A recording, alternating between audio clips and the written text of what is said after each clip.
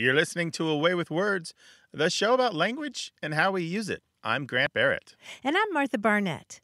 Listener Justin Masterson shared some slang from his favorite hobby with us, and that includes terms like drain, gobble hole, and live catch. And Grant, I know you know what this slang is from. Right? I don't need a death say for that. That's pinball language. It is indeed. A drain can be both a noun, and that's the space between the flippers where you lose the ball, and it can be a verb, and that's the act of losing a ball. And a gobble hole is a hole that swallows up the ball, as you might imagine. And a live catch, I love this one. That's when you hit the flipper so that it hits the ball at the exact right time to cancel the ball's momentum. Right. And then it just balances on the flipper, and then you can have a moment to think about what you want to do with that ball, where you want to send it. You know, are you going to, if there's a special place to get more points or get a multi-ball going. There's a satisfaction in that, isn't there? Just balancing it there and deciding where you're going to send it. I spent many hours with the Addams Family pinball game. Just so many. The Addams Family. Yeah, there was something perfect about that. I don't know if it was just me and my friends, but we loved that game. And I'm talking not as a teenager, but in my 20s and 30s. Oh, really? Very good, yeah. Would Thing come out if you got I think there was points? somebody came out. I think it might have been, I don't remember. Somebody came out and spun around, but it was very good. Well, we'll share some more pinball slang later in the show, and we'd love to hear from you about slang that you use in your hobby or any other question about language. So give us a call, 877-929-9673, or send it to us in email. That address is words@waywardradio.org. Hello, you have a way with words. Hi, this is Caitlin. I'm calling from Rye, New York. I love the show. Thanks for having me. Hi, Caitlin. Thank you for the kind words. Hey, Caitlin, what's on your mind? Well, I've been wondering about the term salad days. Like, people say, oh, those were your salad days. And I'm like, what does that mean? Like, I love salad, but, salad has some baggage. It's like all those smiling ads of women laughing with salad. And, there's lots of different kinds of salad. I'm just like, what does this mean? Those were your salad days.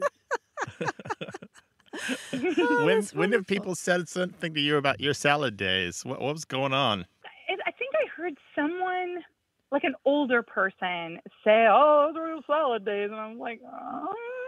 What does that mean? That noise says so much to me. Yes, I was flummoxed. Did it sound positive? Yeah, the impression was that it was a positive, like the youthful days of salad, or, like those were the good days. And, I feel like I read once that salad was served only before a meal in It started in California because people were so hungry and they only came around so seldom that the only thing they could do was give them some salad while the main meal was being prepared. And that's why salad is eaten beforehand. So I don't know, if it's a positive or what, but that's what I'm wondering. Oh, this is fabulous.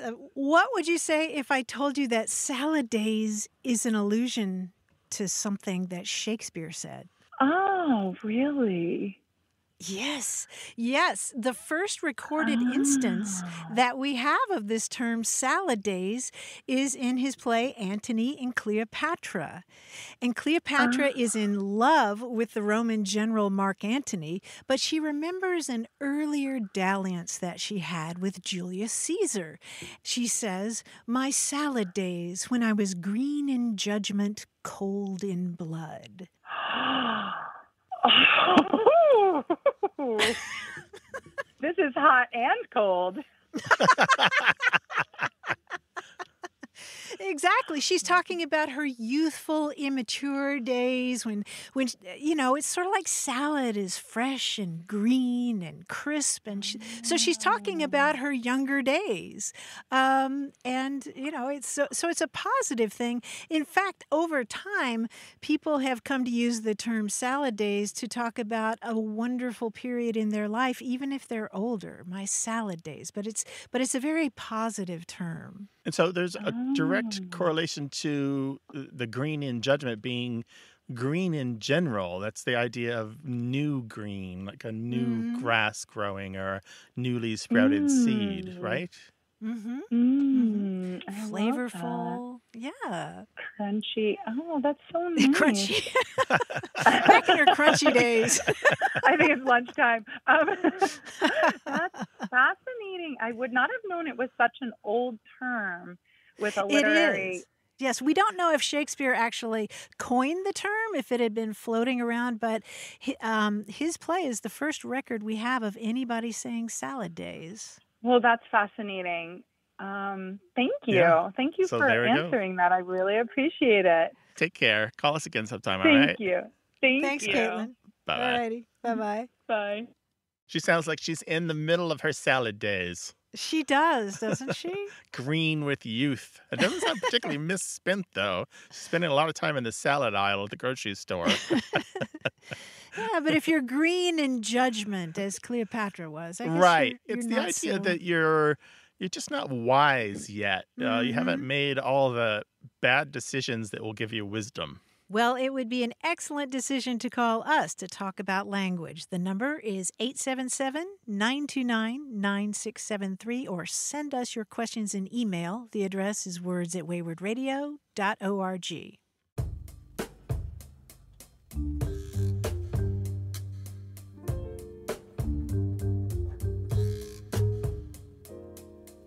You'll recall our conversation with Lana in Evansville, Indiana, who said that the women in her family all call each other Gert or Gertie affectionately.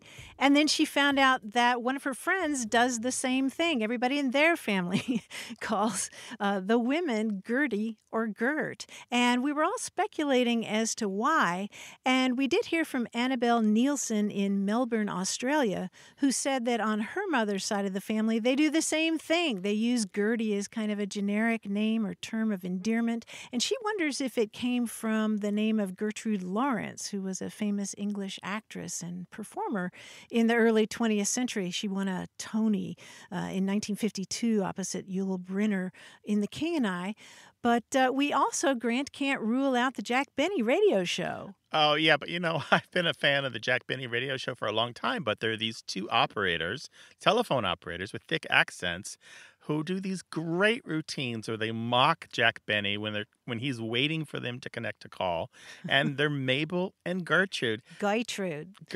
Mabel, what is it, Gertrude? Guess who's on the line again? Oh, is it Mr. Thinks He's Wonderful? I can't even do the voices, but That's pretty good. We'll post a link to them. But these two characters went on for decades on radio and television. And the Jack Benny Show was top rated for a very long time in this country. Its influence can't be understated. So I just wonder if there's not something. However, they never called her Gert or Gertie, as far as I know. It was always Gertrude. But they did have that relationship. It was always the two of them, right? Yeah, two of them kind of like just talking smack about Jack when he was just waiting impatiently for them to connect his call. Yeah, so I can see female members of a family using Gert or Gertie or Gertrude. Let us know what you think. 877-929-9673, or send your thoughts about any aspect of language to words@waywardradio.org. Hello, you have a way with words. Good morning. This is Quincy Orhai in Bozeman, Montana. Hi, Quincy in Bozeman. Welcome, Quincy. What can we do for you? This came up the other night, and we were talking about how strange the word burrito is. In America, it almost always means a little packet of some kind of often spicy food wrapped up in a flour tortilla. But of course, the word comes from the word burro, which is a jackass or a donkey. Mm-hmm. So how did we get there? How do we get there from here? Yeah, that's a good question. Let's see. So why do we call the food that? Why do we call it a little burro? Yeah, burrito. Burrito. Yeah, because that ito suffix is a diminutive, which means that when you tack it on, whatever word you tack it onto, you're indicating that now it's a new word that's indicated as a little smaller or maybe cuter or more adorable. Right. Yeah. In Spanish, burro obviously means the animal, but as a carpenter, I happen to know that burro is also, at least in Mexico, the word that's used for sawhorses. Well, there are a couple different theories, stories about why we call the food burrito. And one of the basic ones is that the idea that this big tortilla, this flour tortilla, looks a bit like a blanket. And you fill it full of things just like you would fill the back of a burrito. So it looks kind of like the blanket that you would throw on the back of a burro before you loaded it up and it carted your stuff off for you. Another idea is that the burrito is, once it's full, it's bulging. Sometimes when you put stuff on the back of a burro, you tie it up, you tie the blanket up, or you tie the canvas up, and it bulges. And a burrito that's really loaded down with the fillings of beans and meat or whatever just bulges in the same way. But there's another story that I found in the Dictionary of Chicano Folklore that talks about burros on the trail with vaqueros, which are the Spanish word for cowboys, are kind of the regular companions of horses. And they bring burros along as pack animals, but they also kind of calm the horses at night, when there are coyotes around and so forth. And vaqueros on the trail would bring burritos because they're easy. They travel easily. You put a little cheese, a little beans, you wrap them up, and they keep all day long.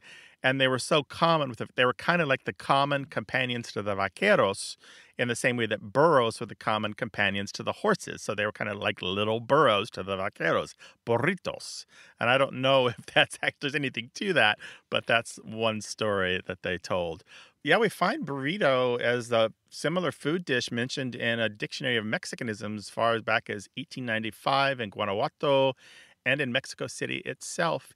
And it pops up again and again in the 20s and 30s and 40s here and there, but usually in the northern states of Mexico and in the southwest of the United States. But anyway, there's some other theories that we don't need to share here, but basically those are why we think that they're called burritos.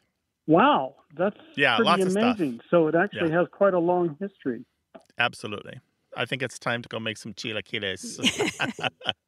No, this is making me hungry. Thank you for your call, thanks so much. Quincy. Yeah, and good luck on the show. All right, take care. Bye-bye. Bye.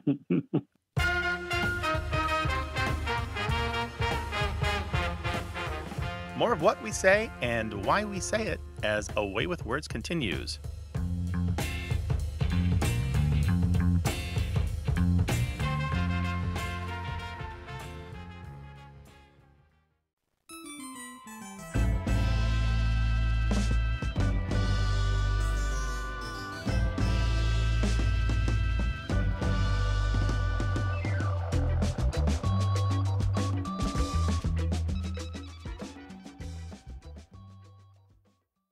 You're listening to A Way with Words, the show about language and how we use it. I'm Grant Barrett.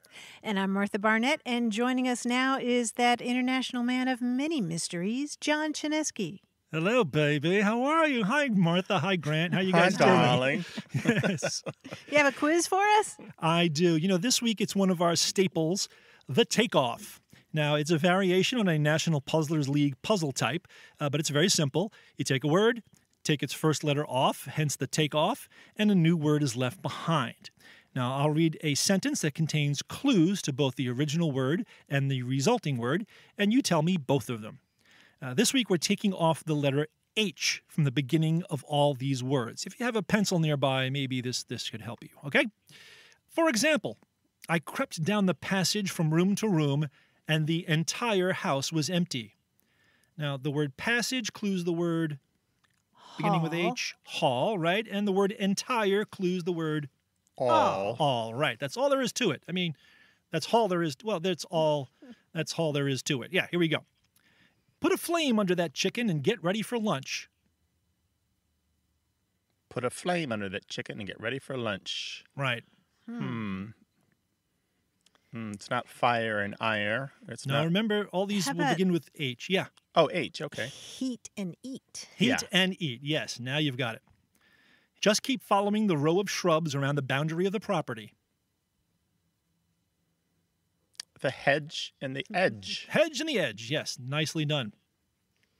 From where the ship was anchored, we could see the house and the green shelter of shrubs and vines beside it.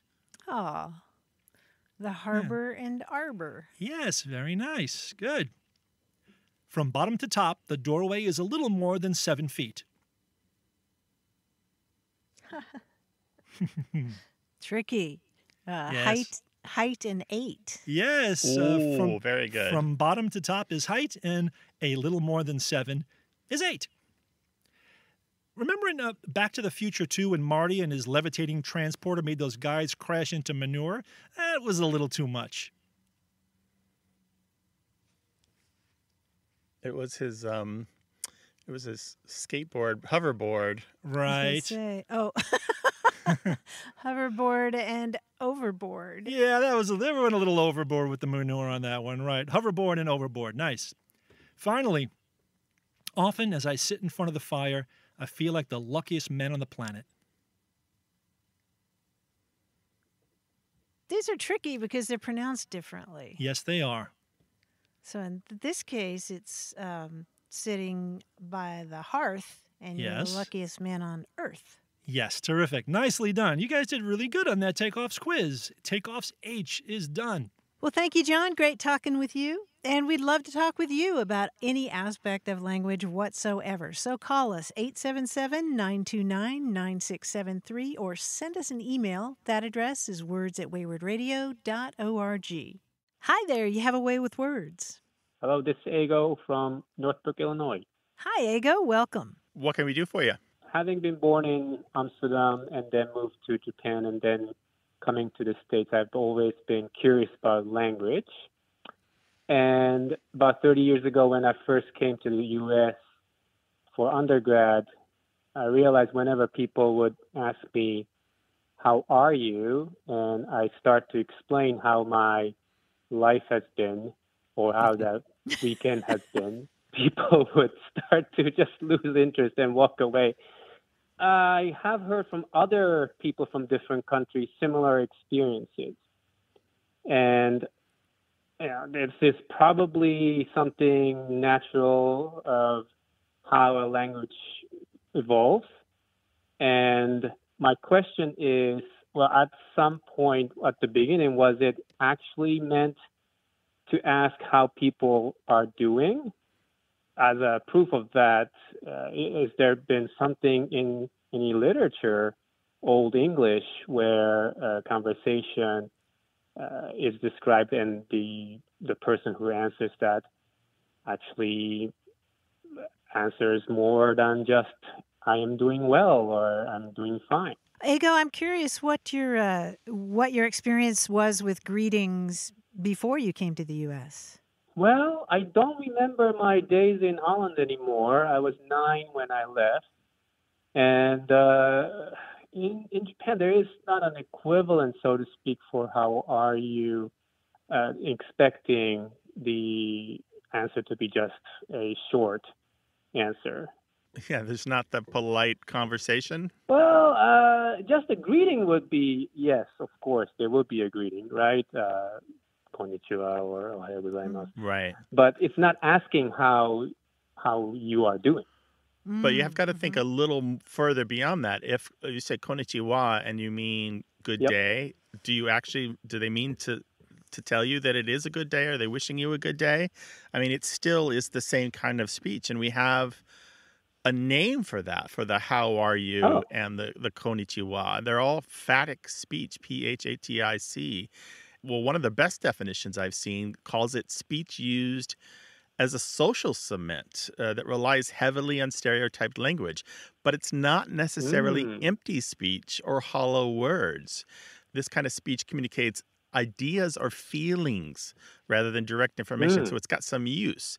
And so we don't need to look to the historical record to say, well, did they originally once mean it? When they say, how are you, did people used to actually reply with information?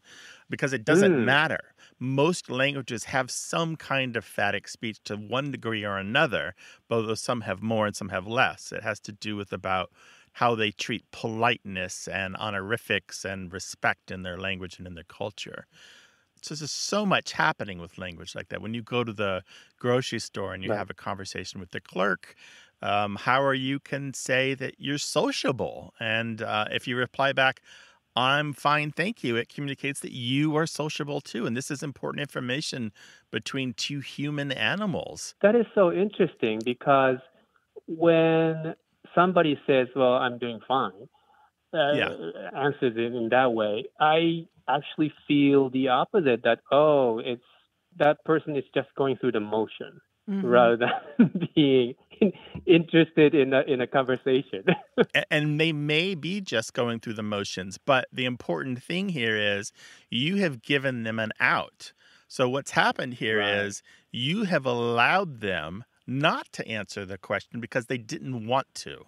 And society, you've participated in a societal agreement where you have done the conventional thing of asking them how they are, and they've done the conventional thing of replying, I'm fine, and you didn't demand a real explanation of them, which might make them uncomfortable or might make an awkward situation or might make them have to tell more than they want to. And this is important, that you make somebody comfortable. You gave them an opportunity to be comfortable, and they took it. Interesting. Well, I keep a list of things that make me realize when I noticed I have been Americanized. And one of them is when I just answer, I am doing fine or I'm good. That sounds like an interesting list, Ego. You'll have to call us back with more of those. Yeah, it does sound like a really good list.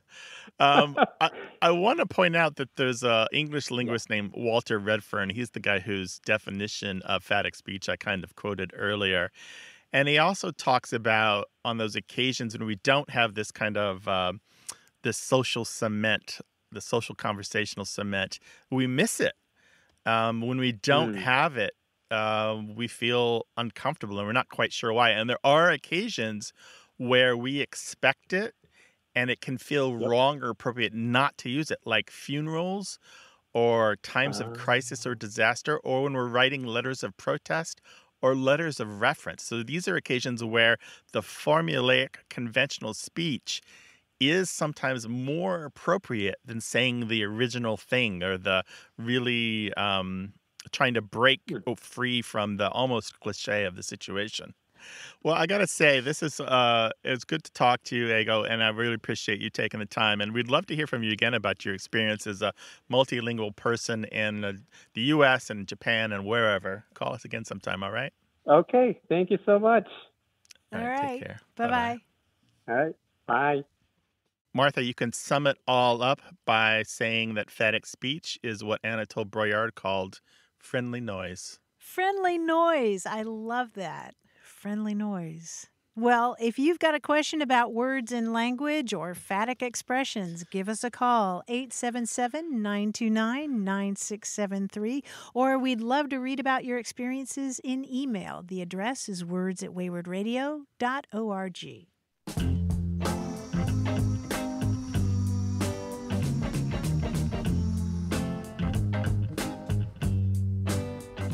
We heard from Frances Della Penna, who lives in Bluffton, South Carolina, and she said that her mama's expression for when supper is assorted leftovers is cream of frigid air. It sounds so fancy, cream of frigid air. Creme de la frigidaire. Yeah, right.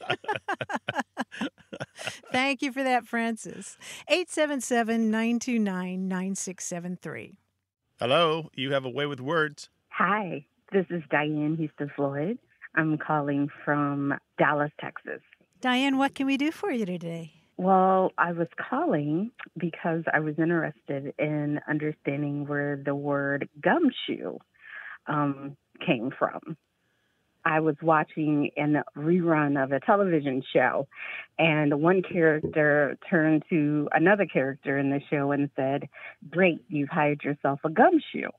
Oh, yeah. Oh, that's an old-fashioned word. Uh-huh. Was this some kind of mystery or detective story? Yes. The characters were thrown back in time to this kind of film scene where they were charged with finding a missing person. Ah, I see. Okay. And so they hired a gumshoe to help, huh? Yes. And you figured that a gumshoe is probably some kind of detective or something like that. Yes, yes, yes, yes. It's not somebody who has gum on their shoe, Well, which is kind what. of. Well, not chewing gum on their shoe. Right. Let me put it that way. Which is what I thought when I was a little kid. I thought a gumshoe was kind of a loser, somebody who stepped on gum on the sidewalk and had gum sticking on their shoe. Gumshoe comes from the fact that shoes are sometimes made with gum rubber, and gum rubber is from a rubber tree. And if you have a shoe that has a gum sole, then it's going to be a very soft sole, and you're going to be very, very quiet when you're tiptoeing around. And so a gumshoe is a detective who can sneak up on you or eavesdrop on you because they're wearing shoes that don't make any noise. Oh, wow. Okay. Yeah, compared to what came before that, before there were rubber-soled shoes, I mean, we're talking wooden soles or leather soles, which are louder. You're just going to hear a lot more noise. The term gumshoe has been around since around the turn of the 20th century. And what's interesting is that it's also been applied to not just detectives or police officers, but prowlers and thieves. But most often, I think you hear it in connection with those detective novels. And it's one of those kinds of terms that you'll hear and read when you're in that genre.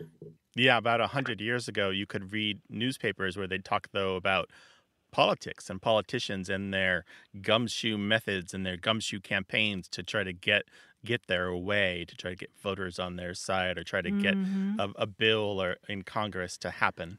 Okay. Well, that's interesting. Diane, thank you so much for calling. Really appreciate it. Thank you for having me and answering my my question. You all have a great day. Thank you. You too. Take care now. Bye-bye. Be well. Bye-bye. Thank you. Bye-bye. Definitely one of those old-fashioned words you don't hear anymore. I wonder if detectives today still call themselves gumshoes. Like, is it something that you would say jokingly about yourself if you were a police detective? That's a really good question. I think when I think about people in that profession, I usually hear them say private investigator. Okay, private investigator. Yeah, you don't hear private eye that much. No. Remember that? Yeah, private eye or PI. Well, if we've got any listening, let us know. Do you call yourself a gumshoe, even in jest? 877-929-9673.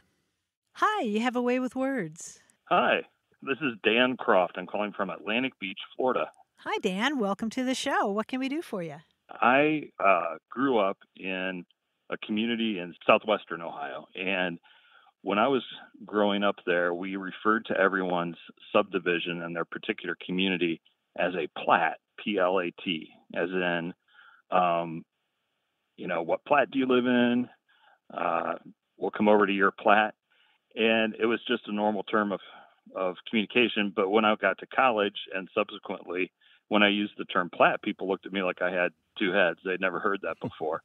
So it feels like that was maybe a very specific regionalism or something. And I was curious about the origin of that phrase plat for a subdivision. This is all kind of clicking for me. Let me ask you some questions. Did your plats have names? Yes. So every plat did have an individual name. I grew up in an area called Knollwood. Other subdivisions were called Sugar Creek or Terra Estates.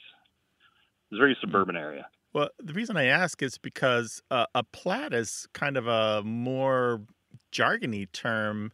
To plat a place is to make a detailed map or chart of it. You show the outline and the key features, the boundaries, and probably where it fits in with surveys and other plats. And so usually it's a piece of land. A plat is a piece of land that is, plans are being made for it. Perhaps you have to submit that plat to the county or another governmental body to get approvals for what you're going to do.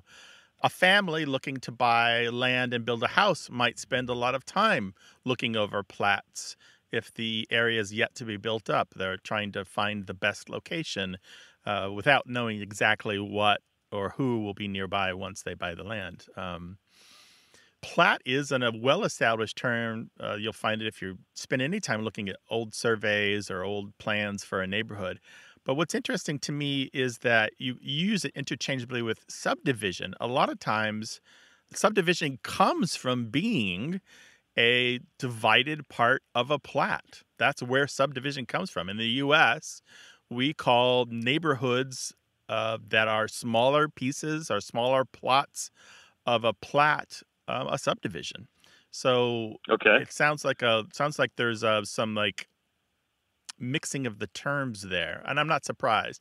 My other question for you would be, were you like the first generation to live in that neighborhood? Not really. I mean, the community was developed, it was a post-war community that was developed primarily probably from the 50s through, I don't know, the 70s. But there were multi-generations there. So, because I could see people who still had within the family's memory of moving in when it was still brand new, and they had spent the time kind of researching where they would buy and build, and looking at the surveyor's maps and the plats and stuff. But plat, the word, by the way, is directly related to plot, P-L-O-T, meaning a chart or map made of a piece of land or a nautical route. It's just a variant pronunciation of it. And there was a slow diverging, a specialization of the meaning of plat and plot over time as each one kind of took on new connotations. I see. Well, that helps. Thank you. Yeah, but we are on the air in Ohio, and we will hear from other people probably who use plat in that way. And if we can put together enough data, we'll be sure to talk about it on the program. All right? Yeah, that sounds great. Thanks very much for your time, and you've helped me answer something that I've always been curious about. So thank you. Take care, Glad Dan. to help. Appreciate it. All right. Take care, Goodbye. Dan. Bye-bye. 877-929-9673. This show's about language examined through family, history, and culture. Stick around for more of A Way with Words.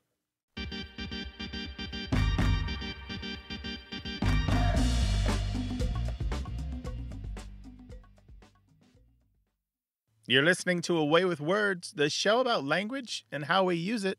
I'm Grant Barrett. And I'm Martha Barnett. 30 years ago, Taro Alexander was 19 years old and newly arrived in New York City. On his first visit to Washington Square Park, he says, I remember looking around at everyone in the park and just kind of watching everybody talk. It just struck me how easy it seemed for people's mouths to move. And I remember being this 19-year-old kid and just wanting that ease of speech. Taro Alexander is one of some 3 million Americans who stutter. That's roughly 1% of the population. He went on to found the Stuttering Association for the Young, which is abbreviated SAY. And that's an organization that works to address the physical and social and emotional impact of stuttering. And one of the things they do is offer this summer camp where kids who stutter can come and connect and find acceptance and build their confidence. And it's dedicated to the idea that every single voice should be heard. And that summer camp is the subject of a marvelous new documentary called My Beautiful Stutter. And Grant, this movie opens your eyes to just how immensely frustrating it can be to be a person who stutters, how lonely it is, and how utterly exhausting. Yeah, they tell the story in the movie of the young girl, Sarah, who comes home from school and she's quiet. And ordinarily, the parents think of her as a talkative child despite her stutter. And she finally explains, I have spent the whole day trying to talk and the whole day dealing with people who are impatient and frustrated with me. I am just exhausted. I just need to not talk right now. And when they go to the SAY camp, these children find out that they aren't the only ones. And they have a kinship, a brotherhood and sisterhood with other children and form these tight bonds with people who know their struggle. Yeah, it's a very moving and informative film, and I think it's one that everybody should watch. It's called My Beautiful Stutter. And you can find the film My Beautiful Stutter at mybeautifulstutter.com. It's also available on Apple Plus and Discovery Plus. We'd love to hear about the film and books that you enjoy that you think that we would enjoy too. 877-929-9673. Email words@waywardradio.org or talk to us on Twitter at WAYWORD. Hello, you have a way with words. Hi, this is Paige. I'm calling from Michigan. Hey, Paige, welcome to the show. What's up? So, though I'm calling from Michigan, both me and my spouse, we were raised in Louisiana, and that kind of plays into my question today. So, my husband and I were at an arts and crafts store one day, and he's an artist, and I said, "Oh, do you need some more pencil colors? They're on sale." He looked at me and he goes, "Pencil colors? What do you mean?" I said, pencil colors, like they're on sale. Do you need any? And he said, "You mean colored pencils?" And I said, "Colored pencils, pencil colors, same thing." He goes, "No, that's not the same thing. Why would you ever say pencil colors?" So it got me thinking that I called them pencil colors growing up, and all of that I could remember, that was the word we used in school. "Oh, get out your pencil colors. We're going to color this coloring sheet in elementary school." So I had a suspicion of maybe where the phrase came from, but I took it to my Facebook, and I asked my Facebook friends because, what else do you do in 2020? But ask your Facebook friends. I got kind of a varied response, but most of the people who responded saying, "Yeah, that's the phrase I use for the colored pencils," were from South Louisiana. So I was thinking that maybe we call them pencil colors, or it's more common to call these writing utensils pencil colors because of the French influence. And I was just wondering if you ever heard about that, or if you had any thoughts. Wow, this is wonderful because I don't think this is in any of my dialect dictionaries. Martha, do you have any record of this? Pencil color? I don't. And one question that springs to mind immediately, Paige, is what do you call crayons? Like those We just waxy, call crayons. colorful things. Yeah, we just call them crayons. Okay. All right. And the reason we ask is that crayon is French for pencil, and it's very confusing to Anglophones because that's one of those faux amis. It's one of the very obvious mistakes that you might make. I think you might be right, and I have a couple things to add to that about it coming from French, because in regular French you would say crayon de couleur to mean colored pencil. Again, crayon doesn't mean English crayon in French. It means pencil. So you're basically saying pencil of color, which sounds like pencil color.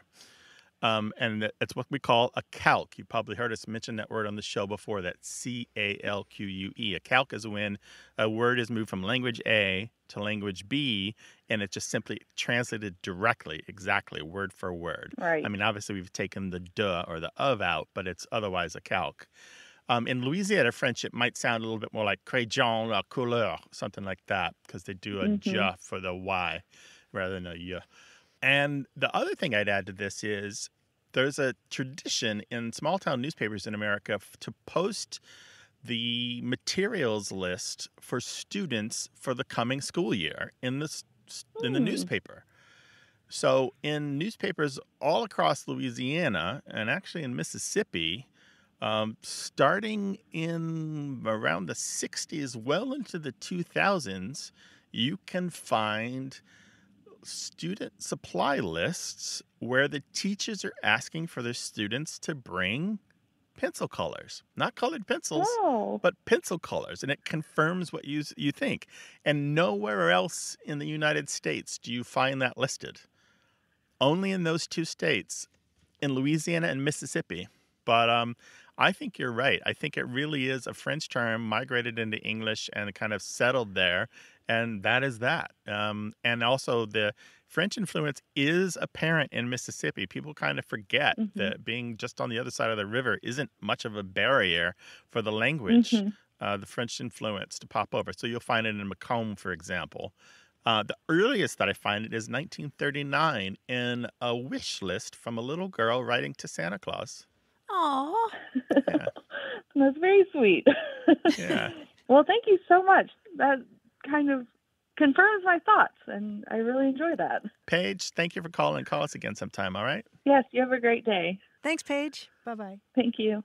If you use pencil color to mean colored pencil, and you're not from Louisiana, let us know, because we'll put some pins on our little mental map here, and maybe we can learn a little bit more about where this term is used like that. Again, pencil color is a noun meaning one colored pencil. That's 877-929-9673. Email words@waywardradio.org.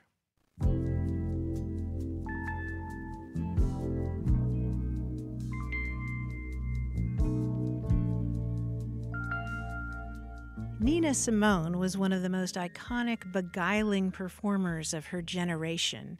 She was born in 1933 in tiny Tryon, North Carolina, and at an early age she fell in love with the music of Johann Sebastian Bach.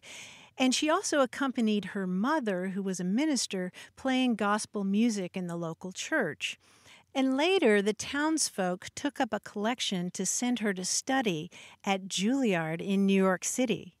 And eventually, although she was trained as a classical musician, she had to support herself, and so she began singing in nightclubs. And it turned out that she was absolutely mesmerizing. She ended up touring the entire world and recording lots of records, and her song, Young, Gifted, and Black, became an anthem of the civil rights struggle. And her story is told in the children's picture book called Nina, A Story of Nina Simone. It's by children's book editor Tracy N. Todd, and it's illustrated by Christian Robinson. And Simone's life story is a complicated one about persisting against immense challenges and finding often this hard-edged, defiant voice of protest against racial injustice. And Todd does a wonderful job of distilling all this down into an inspiring story for children. And if you know the children's book Last Stop on Market Street by Matt Della Pena, which won a Newbery Medal and a Caldecott Honor a few years ago, the illustrator, Christian Robinson, illustrated this one as well, so you know it's a beautiful book. And what's also super cool about this book for children is it includes an afterword with a more detailed account of her life and a bibliography that's really helpful if you want to start exploring more about Nina Simone's life. So the book is Nina, A Story of Nina Simone. Oh, that's lovely. Thank you, Martha. And we'd love to hear your book recommendations for kids or anyone. 877-929-9673 or email words@waywardradio.org. Hi there, you have a way with words. Hello, this is Lou from North Carolina. Hey, Lou, welcome. I heard your radio program, A Way with Words and Phrases, or whatever the name is, and I had an interesting phrase that my dad used to use when we were younger, and I remember it because when we would go out with him to the store and ask for things, we'd usually get the same response from him, and it was, "Not today, Josephine." And as a kid, I never knew who Josephine was. Oh boy. When I got older, I figured, Josephine sounds a little, Renaissance type, old time reference, and I was thinking maybe, since my dad was a sort of an amateur thespian, he had been in some plays back where he grew up down in Charleston, South Carolina, and he may have brought this phrase in from a Shakespearean play or something. But that's something he'd always say to us. "Not today, Josephine." Yeah, so there's a story behind that, and the story is that the Empress Josephine was not able to give Emperor Napoleon Bonaparte an heir. He desperately wanted a male heir. And so this is the early 1800s, and their marriage started to break down, much ill will on each side. He was incredibly unhappy. He was actually a philanderer of the first order, and apparently he sired numerous children with other women, but not with his wife. And she complained that he was practically impotent, and she even had a little saying in French, which was Bonaparte est bon à rien, which means Bonaparte is good for nothing. The rumor went around that she was the problem and that she was, how should we put this, rumored to be very fond of the pleasures of the bedroom, that she was voracious in the sack, so to speak. The idea was that he couldn't keep up with her in the bedroom, and that he would say, she would ask for, a bedroom encounter, and he would reply, "Not today, Josephine. Pas ce soir, Josephine," or not tonight, Josephine. This is completely apocryphal. There was no truth in it. We don't think he ever said exactly that. There's no record of it because the story doesn't really appear until the early 1900s, more than 100 years later. But that's where it comes from, this idea that the Emperor Napoleon Bonaparte was rejecting the amorous advances of his wife. That was the expression that he would say, "Not today, Josephine." And so you would hear this repeated, and it was turned into a music hall number by Florrie Ford in 1915. And although it originally did have that bedroom activities connotation, of course, after a while, it was like your father used it. Just a funny way to refuse anyone anything, no matter what they were asking for. So do people still say that, or is that just one of those bygone expressions, like 9 yards and all that stuff that has sort of like passed on, to, I don't know, history? I don't think it's that common, Lou, but you've certainly helped to popularize your dad's phrase today. Or remind people of it anyway. Yeah, talking about turning down somebody insatiable. Yeah. Well, let's hope it turns out well for whoever chooses to use it. Yeah, but these days there's nothing amorous or romantic or bedroom about it. It's just a funny way to refuse people. Well, very, very nice. He had a lot of phrases he passed down. He's kind of an interesting guy, but I learned a lot from my dad. Well, thank you for sharing those memories with us today, Lou. Thank you very much. Okay. Take care, Lou. Thank you. Bye-bye. Thanks, Lou. Bye. Bye-bye.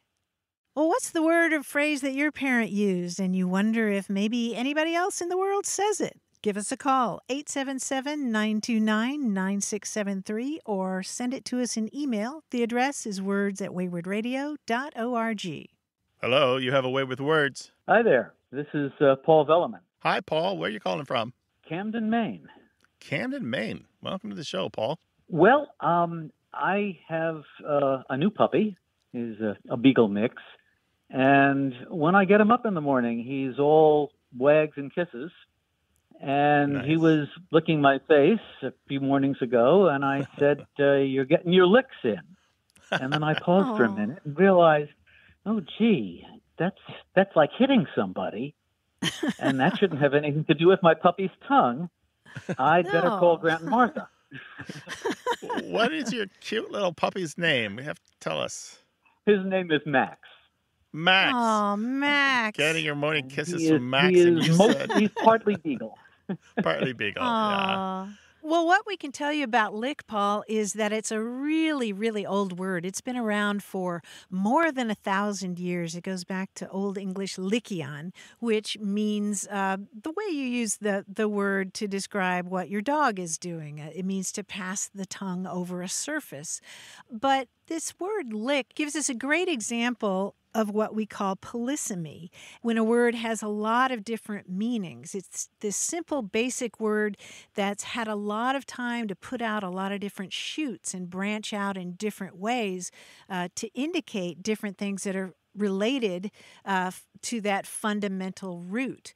And by the 16th century, the word lick also came to mean, alongside that original meaning, it came to mean to beat or strike or thrash, which is kind of an intensification of that motion, I suppose.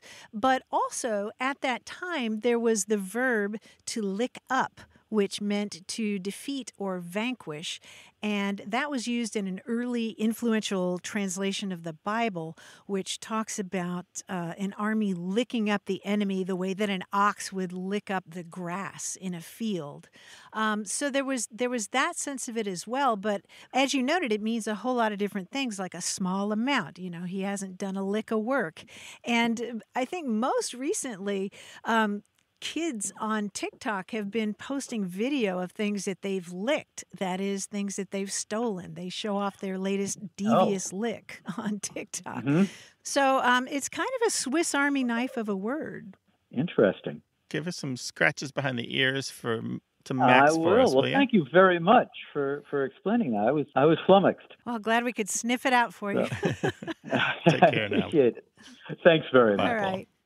877-929-9673.